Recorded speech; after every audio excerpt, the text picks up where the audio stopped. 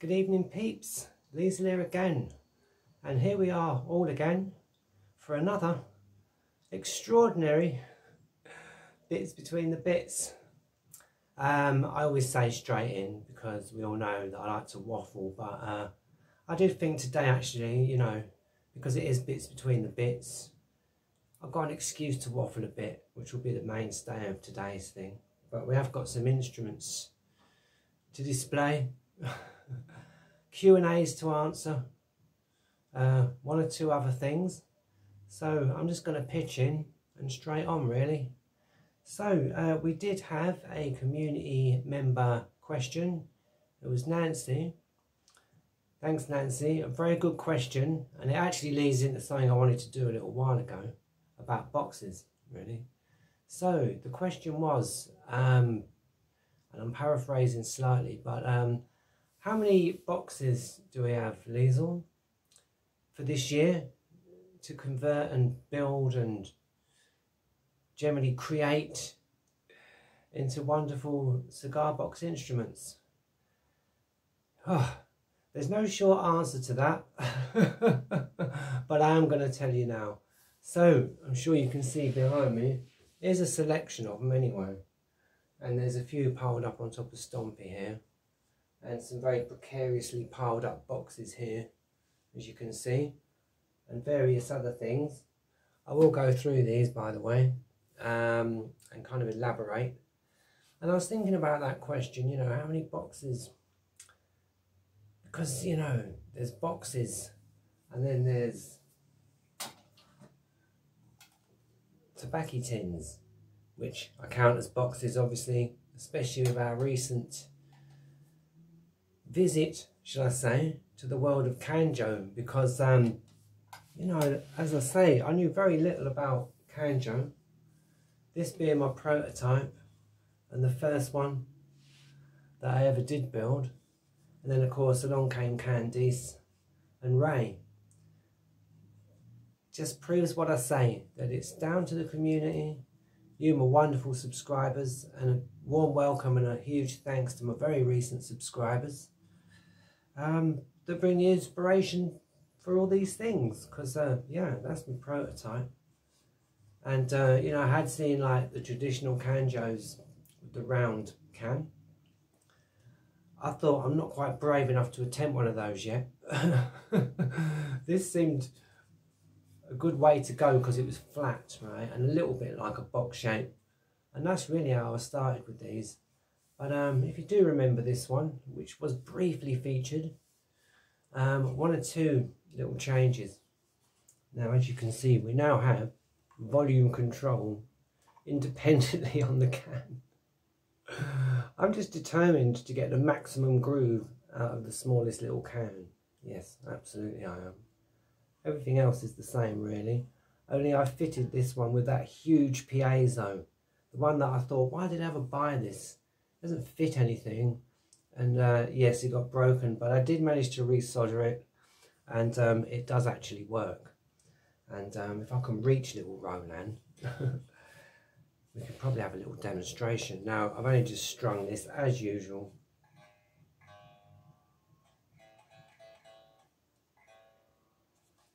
Somewhere there. And I don't know what it's in, to be honest. It's either a G or an A or something. I don't know.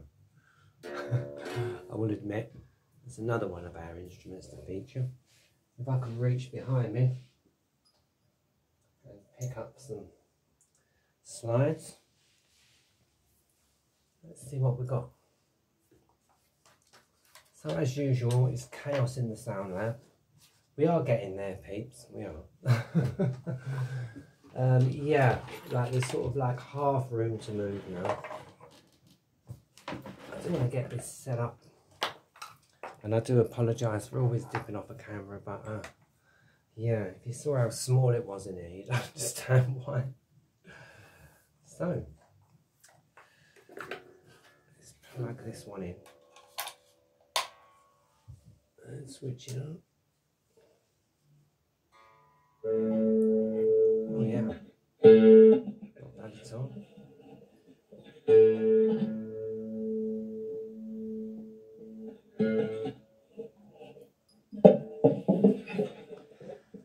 can tell, the piezo's in the lid, so it's picking up every single noise in here. Now, you can prevent that by insulating it with the glue. And I always do, but I didn't with this one, for a variety of reasons. I actually wanted it to sound a bit hissy and tinny. Also, it was a job getting it all in, actually. And the lovely piezo itself had a very strange size of nut to hold this on, basically, which I couldn't find one because all the ones I had were just a fraction too small. I thought they were standard size, but obviously not. So I just stuck it in with epoxy resin, and it doesn't seem to have moved since.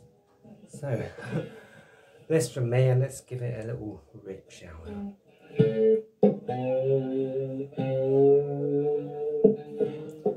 As you can tell, I'm no Kanjo player. I'm not used to the like bodiless nature of a Kanjo at all.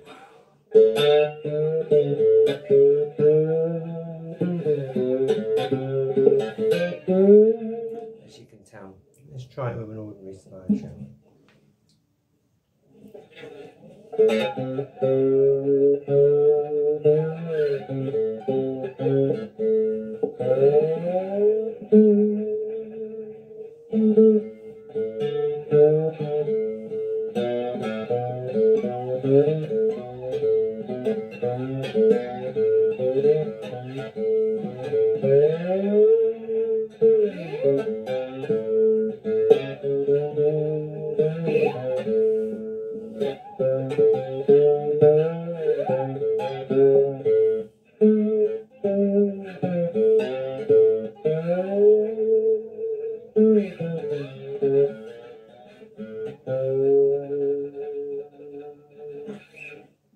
Sounds pretty good to me anyway.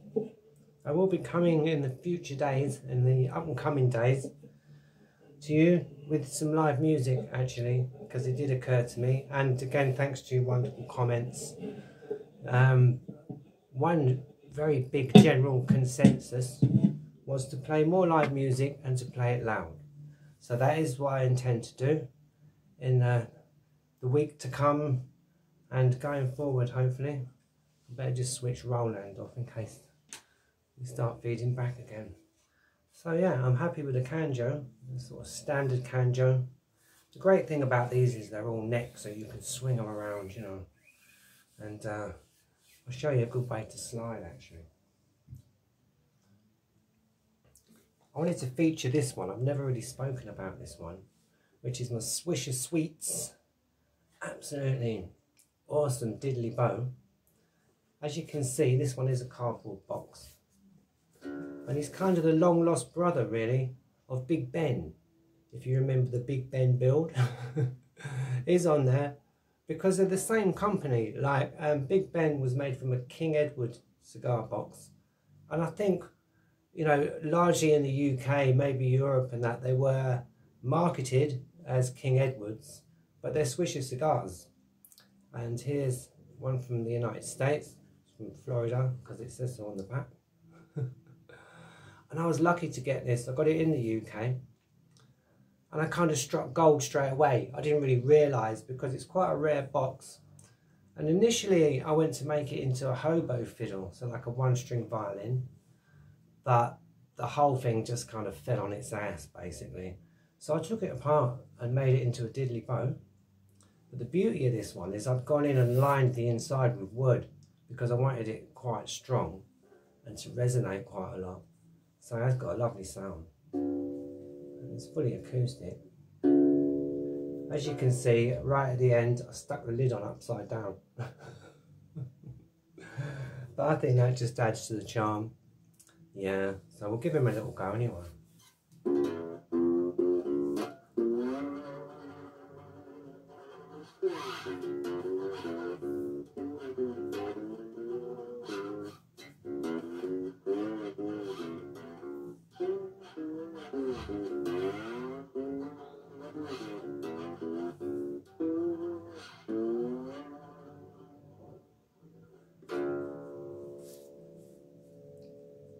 Albeit brief, I know, but I will actually be featuring the instruments individually coming through the week, including Gemma, yeah, Oh, it's quite a unique sound, as we know, if you've seen her on the video, going back to last summer.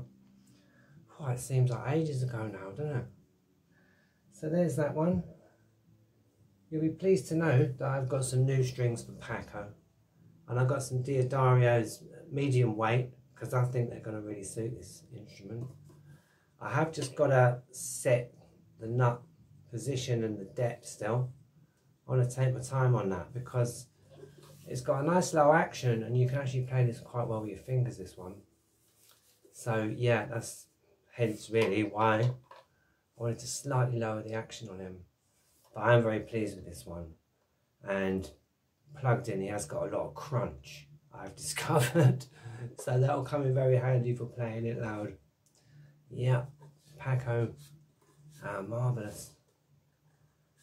Rocky Patel Eagle guitar. And to show him off again, really.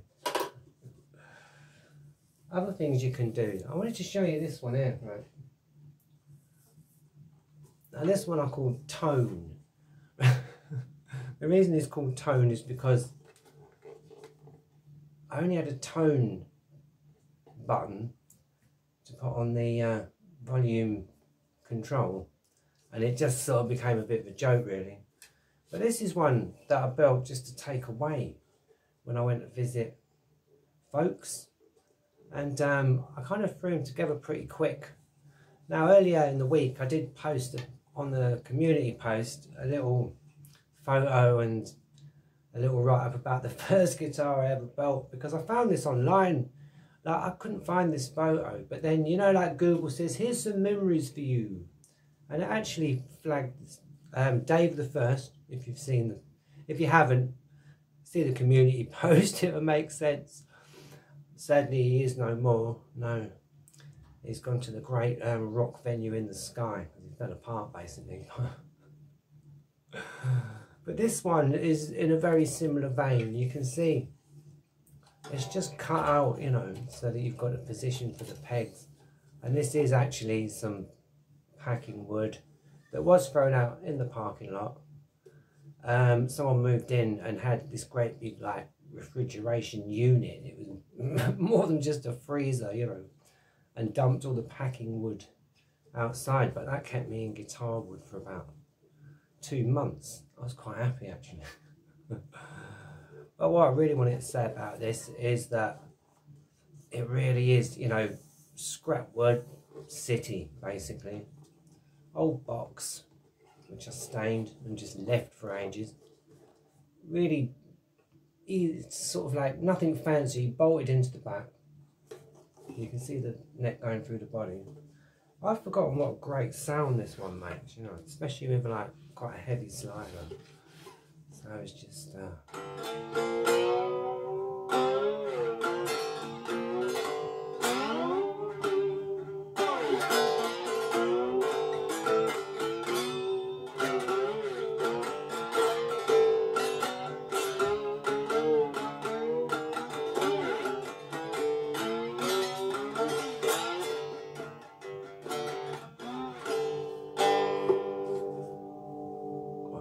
thrum, and really basic, you know. There is a piezo pickup in there obviously, but you can see his resonator spring. It's before I had any hole cutters, so I just did our method of going around with a hand drill actually on this one, and I just think this one's amazing, you know. And yeah, it's basically amazing because I didn't think about it, I just threw it together. This is my theory anyway, you know what I'm saying. So that's that one. You know, I've not really featured many of these. Yes, much more on the way. Many of you will remember, probably again from back in the summer, we had Dave II, who was also in that vein. And here he is. I thought you might like to see him without his box front.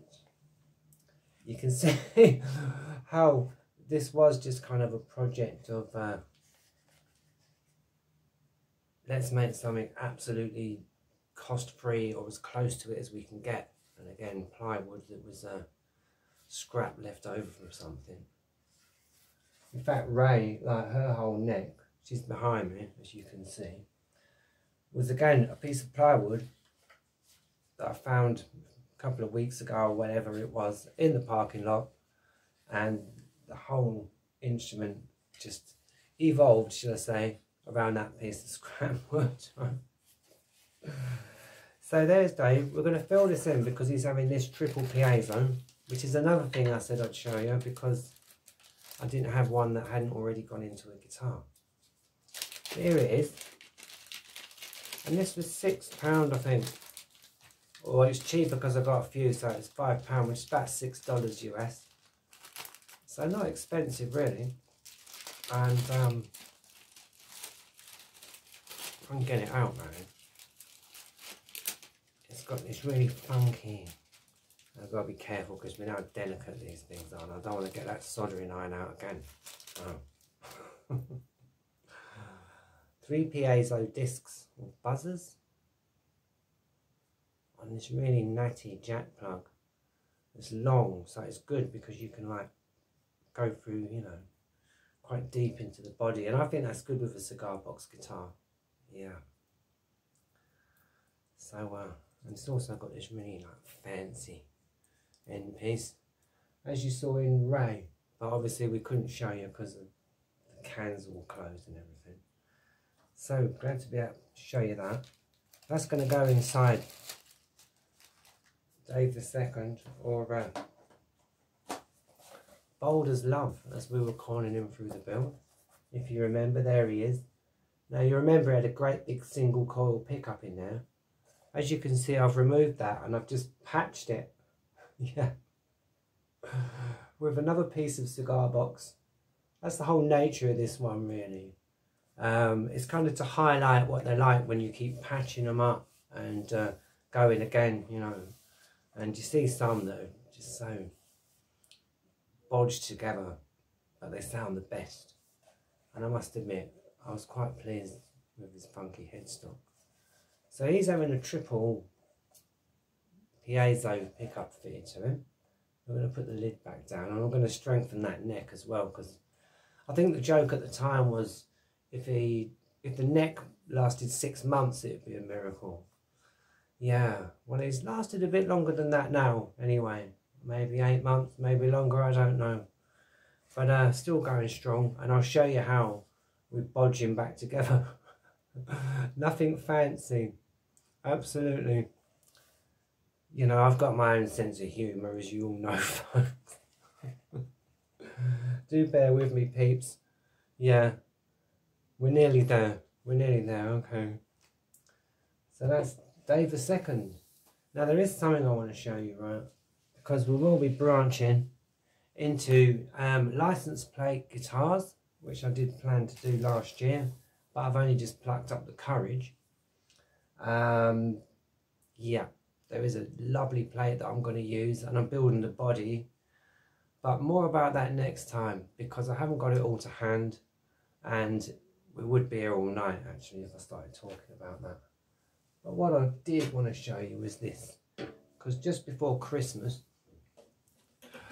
I had something of what I'm calling a bit of a result, and here it is. Now if you're in the UK, you'll recognise a very vintage motorcycle number plate, the old black and silver ones, which I think in around 1980 or something like that, they finally changed for like much more highly visible yellow ones. That's right.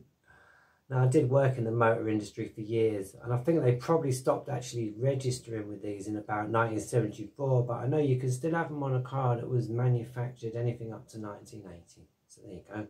Just a bit of a nerdy fact for you there.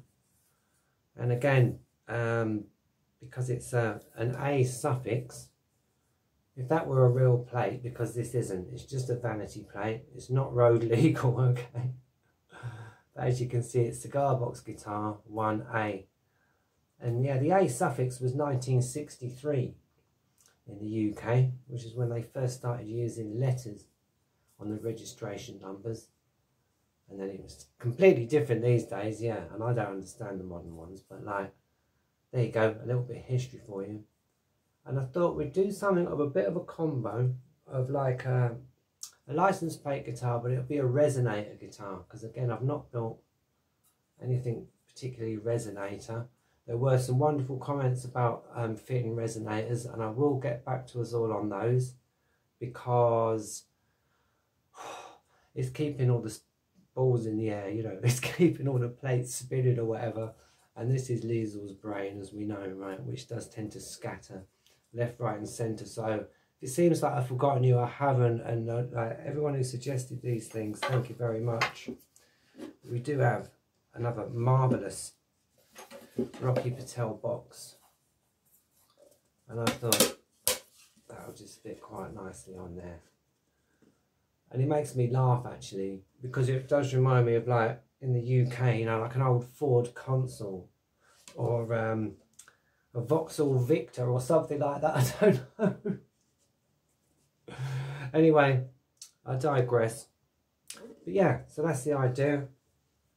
I might as well tell you, because, you know, I don't want to keep too many surprises. It's going to have a slim neck, because I'm actually going to make a double string diddly bow, like Gemma.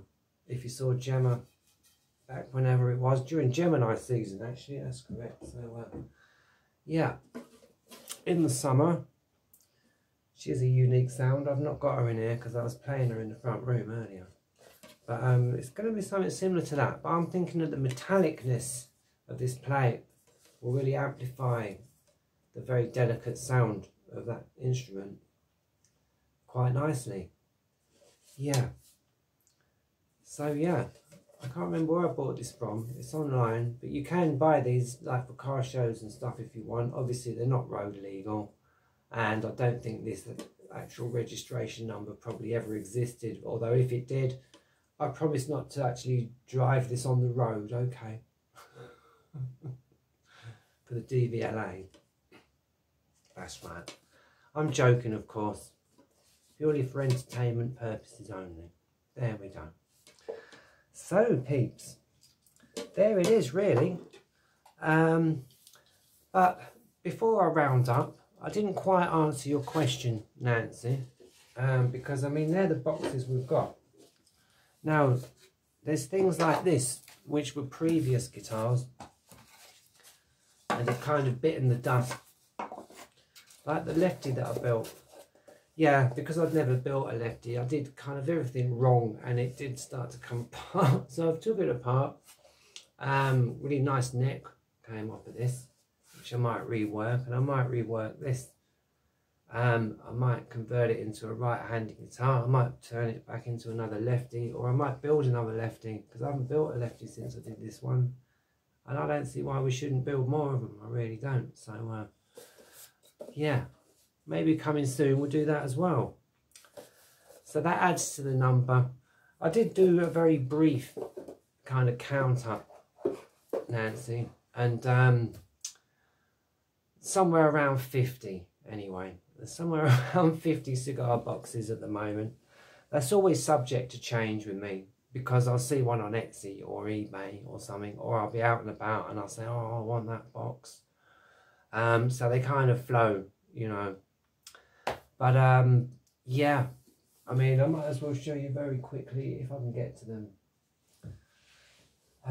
Actually, no. I think we'll leave that for the next video, because I can just see me rummaging around, which will be very boring on camera. It's so informal, you see. You know, it's nice to have you around and you're always welcome. And, well, time just flies away, doesn't it, really? So, anyway, peeps, there it is for today.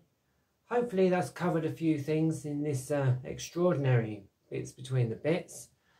And after all that lot, if you are still with me, then thank you ever so much indeed, yeah. And on that note, it leaves me only to say, wherever you are, do stay blessed. Wherever you're up to, do stay safe. And whatever life brings, keep building. Thanks for joining me tonight, as ever. It's been an absolute pleasure. Okay then, peeps. Bye for now then. Bye.